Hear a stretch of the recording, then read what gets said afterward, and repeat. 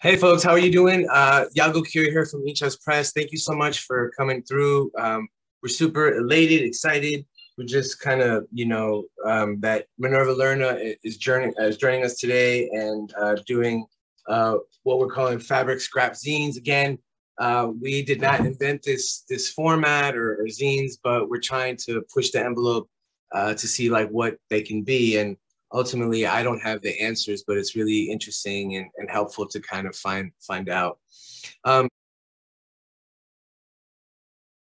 Minerva, she's 16 years old. I think this bio might be, so she might be a little older than 16, but young, awesome artist, poet, DJ, curator, copy editor, zinester, postmodernist, right? So inspired by riot grrrl and grunge fashion, she has been collecting vintage lingerie and has been integrating it into her artwork. And this is really what kind of inspired us to reach out to Minerva and see, hey, are you busy? Could you do like a workshop for us? We'd be really stoked. Now is the part where I shut up and allow, please, Minerva, introduce yourself. Tell us, whatever you like, okay? I'm pretty much like as new to this whole marriage of the two media as you are, more or less. And so I'm excited to embark on this journey with you. I think what we're going to do first is do kind of a demo for folding a three-fold zine, and then start assembling our own fabric scrap zines, but just running down a list of, because it's kind of a material heavy class, what you should have with you. And I don't think it's the end of the world if you don't have it, but would be useful to have. Printer paper, so like thin like letter paper, as well as cardstock or thicker paper. If you don't have both of them, I'm sure you can kind of make it work, but I think probably for the best of both sides of this workshop, both the folding and then also the assembling the fabric scrap zine, it'd be good to have the two. You should also probably have a ruler, just because you want, yeah, your pages to be uniform. And of course, fabric scraps, scissors, and a glue that works with fabric. If you don't have like fancy fabric glue, I've been using just like school glue and a glue stick, and it works totally fine. So unless you have like heavy gemstones or beads, I think you should be good with just a glue stick. I'm trying to think anything else. Scissors, I said. Thread, if you want to embroider. I just started kind of working on a prototype I was embroidering, and I thought that turned out pretty cool. So if you want to sew anything, that would also be good to have. I guess we're just letting everyone kind of gather materials. Are we all? And yeah, if everyone's ready, we can get our cardstock out. I don't know what size paper they sell cardstock in. So if you have like thicker paper and it's not 8.5 by 11, does everyone, first of all, does everybody have like a thick paper, kind of heavy weight? Okay. If it's hard for you to get one, think about those manila, like the folders that we have. Like right now I'm going through my folders and seeing if there's like an errant one that I can just kind of tear up and use as cardstock. That I like to use that as cardstock because it's like thick but not too thick. Yeah, that's a good idea. I think for one of my like recent zines, I didn't have cardstock on me, and I used an old certificate of graduation, that was, yeah, on thicker paper, and it worked. So if everybody's got some kind of thick paper, I guess the first step would be to cut it to size, because what we want is 8.5 by 11. So cutting that down in whatever way, I feel like I should like ask everyone, is there cutting that needs to happen? Does everyone just automatically have 8.5 by 11? Do I need to give you guys time to cut stuff down to size? Give us 2 minutes, because I'm making actually some cardstock right now. Nice. So just if you don't have it, we'll just give you like 2 minutes, cut it so that you can have it and be able to use it. Thank you. I'll mind the clock. Yeah. One of the things I love most about people who make zines is that they'll never say, oh, I don't have this or that. Or, I always feel kind of zinesters are like the first to be like, well, let's try it. It might work. I have cardstock. I don't have cardstock, but I have foliage. Let's see if I can make it into cardstock. And surprisingly, it's a kind of a beautiful ethos to have for life, because it's never it's not, I don't feel like it's ever, you know what I mean, easy, right? I mean, even when it's easy. So thank you, Minerva, you're totally right. This is a great way for cardstock. So just using a piece of paper as an outline. Great. Thank you. Yeah, so if everyone's got some kind of thicker paper cardstock situation going for them, we can kind of, yeah, get started with building up a fabric crafting. So I wasn't sure if I wanted to, like, show you guys some inspiration, talk about my own work with fabric, or just kind of launch into things, but I realized that probably the best inspiration any of you can draw, outside, like, your already, you know, pamphlet influences and everything you're bringing to this, is the fabric that you have. So I don't know how much everybody's got on them. I have, like, a 20-pound bag at my feet, and a lot of fabric on me, and I'm just really inspired by all the textures and textiles I'm already seeing. So I think that's kind of going to be where we take most of our inspiration. But we should mark up our paper before we start. Yeah, okay. So, if you have an 8.5 by 11 now, we're going to a ruler, and measuring along the 11-inch side, you should make marks at, hold on, let me align this. Okay. You should make marks at 2.75, so that's 2 3/4, at 5.5 inches, and at 8.25, that's 8 1/4 inches. I can put that in the chat also. I feel like that's a lot of numbers. I don't like numbers and they're hard for me to remember. So You know what? Let me do that. Can you just repeat them again so I get it right? So marks at 2.75 inches, 5.5 inches, and 8.25 inches. And that's along the long end, the 11-inch side. So sorry, 2.75, 8.5, And 8.25, and 5.5. Thank you. Yeah. And then down the short side, the 8.5 side, you're just going to make one mark at 4 1/4 inches. And you said 8 1/4, right? 4 1/4 on Sorry. the 8.5 side. Yeah.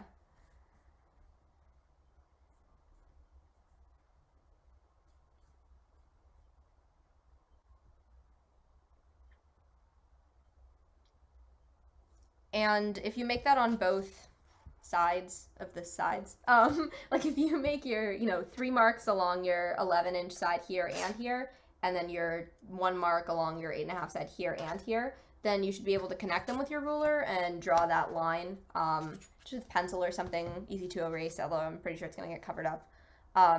But making those lines, you should end up with a grid of 8 pages the way we just folded.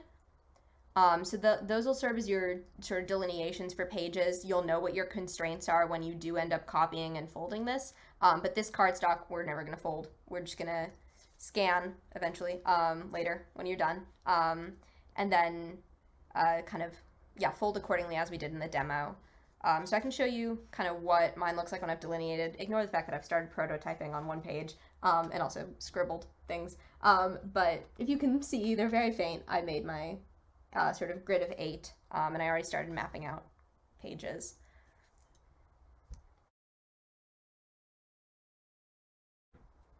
We all... Okay. So those are your 8 pages. You can choose to adhere to those page boundaries or not. I think I'm going to have some fun probably toward the middle of the zine with sort of playing across those boundaries and bridging, maybe not even just horizontally but vertically. So it kind of comes on both sides, I guess, like both halves of the zine when it's folded. Or you can stay within those constraints and cut your fabric to size. Again, I don't know what kind of fabric everyone's working with, but I've been prototyping, having some fun with lace and some sequins. And then, of course, embroidering, if that's something you want to do. I started embroidering some words. And if you guys have, like, markers or fabric markers or paint, I feel like that could also be fun, is kind of mixing traditional mark making with your more, like, abstract fabric stuff. But I think with that, we can just kind of get into it. If at any point people want to, like, hold stuff up and share, like, they find some kind of cool thing you can do with the fabric, totally feel free to do that. I think just one thing to kind of keep in mind is that you will presumably be sticking this in some kind of, Xerox machine or scanning this at some point, so you don't want to build it up too high. Don't, use scraps of your favorite plush pile carpeting on this thing, because you're not going to be able to shove it into things. But usually there's a little bit of space in a Xerox machine, so you should be good. I'm excited to see what you guys come up with, yeah.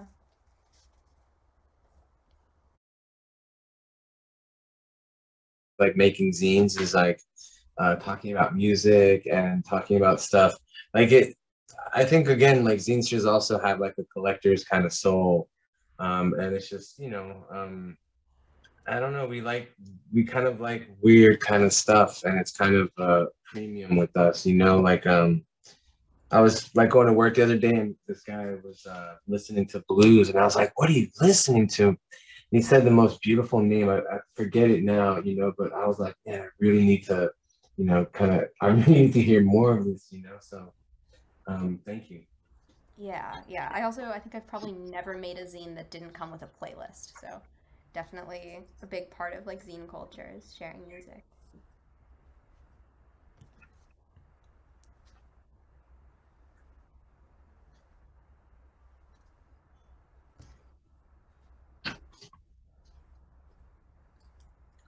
So we're cutting 8 pieces of fabric, correct?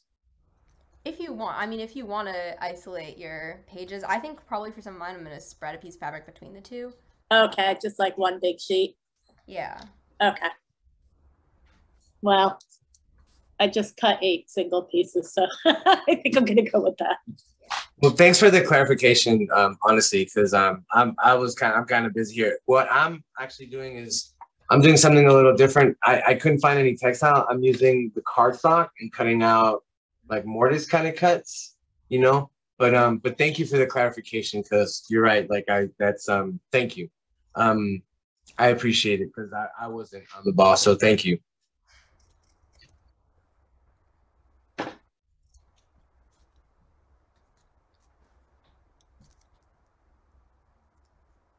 Yeah, I think working with like an unfamiliar medium. I mean, I don't know how many of you like work with textile regularly, but I think definitely for a lot of people, especially zinesters, it's like not a super like commonplace medium. It's so fun to just like come up with. I mean, even with our like whole, you know, cardstock folder situation, and each of us is kind of using a different weight of paper probably. Yeah, just like innovating and coming up with like new ways to kind of use the medium that everyone in this room is using. It's pretty awesome.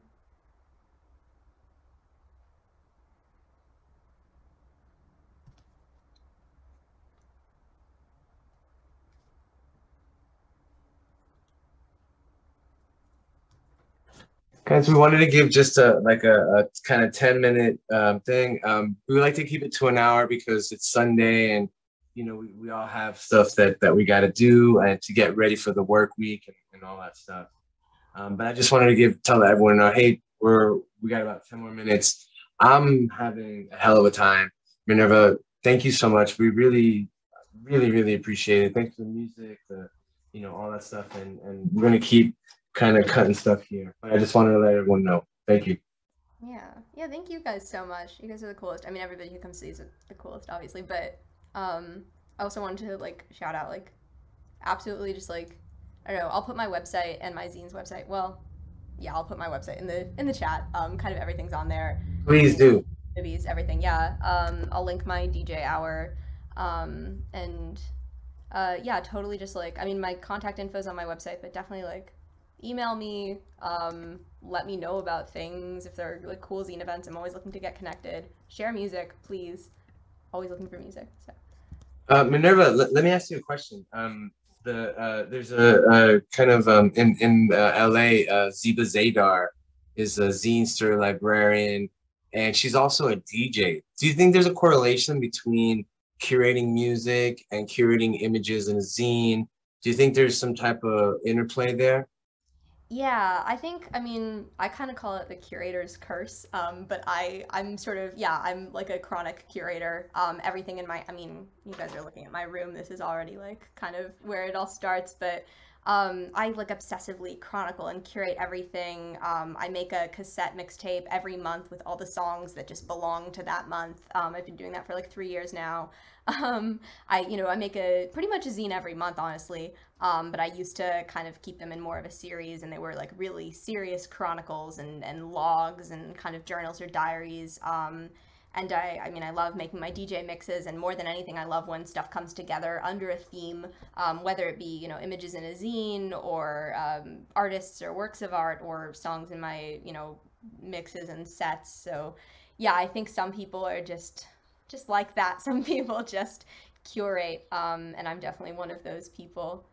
It's not always the best because sometimes I feel like, I don't know, it borders on obsessive, certainly. I think anybody looking at like my pile of cassette decks would tell you that, but yeah. Yeah, I know. You know, it's so interesting to me, like, when I see people, like, for example, you know, like, I'm a librarian by that's how I pay rent, you know, and like, it's always interesting to me, like, I just collect widely, you know, but there's people who are like super focused on what they collect and are very, very, very protective of like the criteria, you know, for something to be added, you know, and it's just so interesting to me because I feel like, I don't know, part of this is like making a zine, it has that diaristic kind of thing, like a journal or like a letter, you know, something where it's like you're chronicling time as it's kind of going, but also part of it.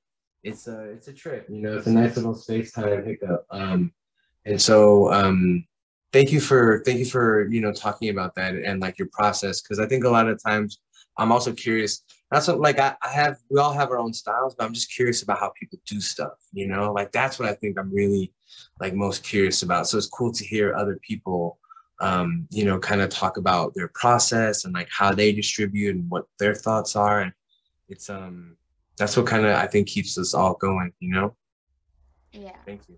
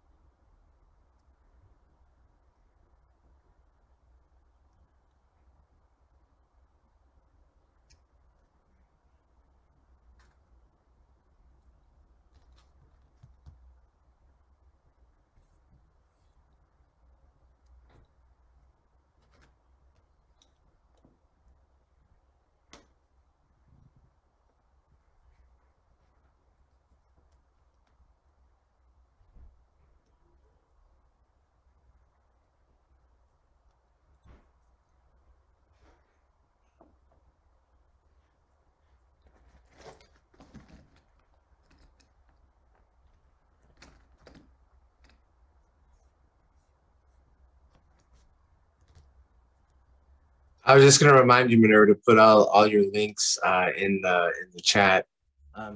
So there's all of Minerva's links, guys, in the chat. Please look, you know, look those links up. Reach out to Minerva. Minerva, would you be interested in doing like a swap, like a zine swap? Totally, yeah. I was gonna mention that when we were talking about distribution is that the number one thing I like hate is spending money on zines, and the number one thing I love is trading zines. So if you have zines, send me zines. I want to swap with people. I want more zines. My library is very thin. It's just this like metal holder and like nothing else. So it's, you know, always looking to expand. But yeah, I want zines.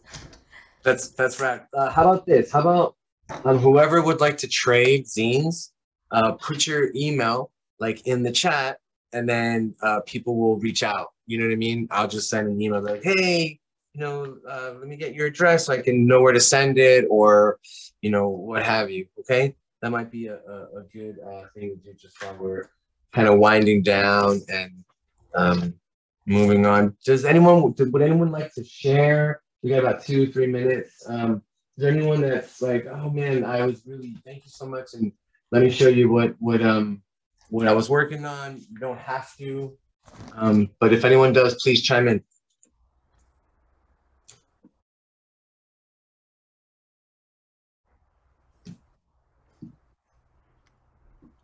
I guess I've only got like one page that's really done, but I was thinking about what you said about like the fabric being the inspiration. And I was like digging through fabric I had for this workshop, and I found this like piece of fabric that had the words on it, "Freedom isn't free." And I was like, wow, that's like a really funny phrase. And I was like, I wonder what else I could spell with the letters. And so I was just like playing around with letters, and I sort of ended up using mostly like pieces from the word.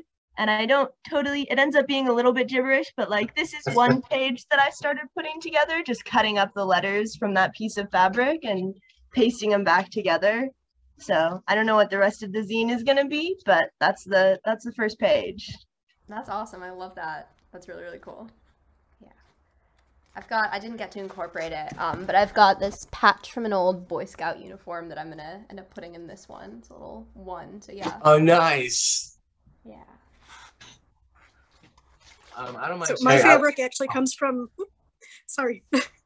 My fabric comes from my mother's scrap stash. She quilts, I don't.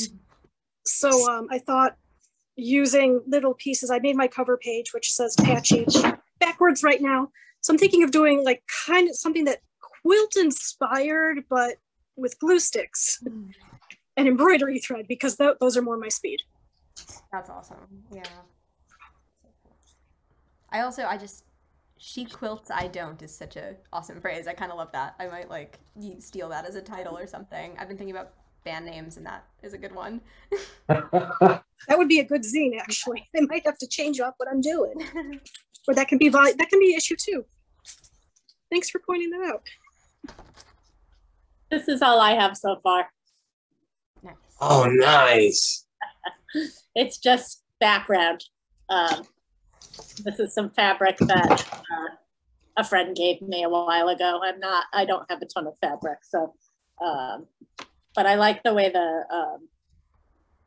I ripped the fabric, so the threads are kind of showing on the edge, and I kind of like that. So I'm gonna keep going in that direction. I love that background. Do you guys mind if I share? So I had one that I was working on. I've been working on it for like months, and I just never, like, I didn't know what to do with it. So I got this idea to kind of like just cut out this is like a brain stem, just things like a mattress, right? And a pair of scissors, with also like a kind of chair. I don't know. So I'm gonna keep going with this and make it maybe some kind of narrative or something. What do you suggest, Minerva, for writing on fabric? Is it just like a Sharpie and good luck, or is there's fabric markers, right? I've seen those, no? Yeah, there's fabric markers or like paint pens if you have them. Sharpie works totally well, and I was just looking for it and I cannot find it, but I have a like kind of paint pen situation. It's like a white gel pen that I thought would work totally well. Here it is. And I think I'm gonna be using this one on some of my like thinner fabrics. I think probably on like jersey and cotton, something like this would work out, but Is that like a whiteout pen or a fabric pen? It's just like a white gel pen, but since it's white, the like gel itself is pretty thick, and so I think it'll work out for some of my darker, thinner fabrics. Nice. I just FYI, I love using like sometimes they have those like whiteout pens. Oh my gosh, it's just because it's like writing, it's just writing in white is so weird. Yeah. So yeah, I definitely love that. That's great. Gel pens, fabric pens. And just Sharpies. I do not advise giving Sharpies to a 4-year-old. I've done that recently. Not a good idea. Every other instance of Sharpiness, though, is good to go. Folks, it's 3:02. I don't want to keep people longer than they should. I'm going to just put my email in the chat box, okay? And like we said, whoever wants to swap, just get an email down, send them an email, and they'll send you their mailing address. Please don't forget, so if someone sends you an email like, hey, I want to swap with you, send them a zine, but don't forget, send the LAPL a zine, send Denver a zine, send Jenna Friedman a zine. Get those babies out there, let them really kind of interact with the world. And, I wanted to say thank you so much to Minerva Lerner. Amazing. Thank you so much for all the hard work, for leading us through this. I certainly feel energized, inspired. Kelsey, thank you so much for sharing with us. Denise as well. Thank you, Wesley, for like showing us what you guys are working on. That's always, I think, so inspiring. Folks, August, we're going to work with Abel Fulgar, old school zinester from Miami, in support of his new poetry collection called Renault 30. He's Venezuelan and touches upon a lot of social justice issues that are happening in Venezuela. There's a lot of stuff there to parse. And so he's going to help us. His collection is called Renault 30. September is going to be Amandi Pierce. He's going to be doing manga zine. So if you know anyone who's interested in manga, who likes manga a lot, like my 11-year-old, and just like millions of people on the planet, tell them to pass through. We're going to use zines, those panels, to make manga. And I guess it's all about perspective and focus and all that stuff. So thank you again to Minerva. Thank you for showing up. Really appreciate it. Oh, and say, hey, Jessica, how you doing? I just saw you right there. Hey, yeah, good. We've been working on some fabric ourselves with a 14-month-old with Sharpie. So yeah. So you understand about the Sharpies and the other day I came in on my kid and he just had it open. He had a mustache, like just looked deranged. It was awesome. Yeah. Yeah. So oh, thank you so much. And make sure you guys get the emails. Thanks for coming through. We really appreciate it. We'll see you in August. We'll see you in September. We're gonna do this for a year and no one's gonna stop us. So thank you so much for coming through. We really appreciate it. We'll see you next month, okay? Thank you, Thank Minnie. you so much, Yago and Minerva. Yeah. Heck yeah. Heck yeah. Thank you for coming through, guys. Thanks for spending Sunday with us. We really appreciate it. You guys are dope. Thank you. Bye. Keep in touch, y'all. Bye. See you next month.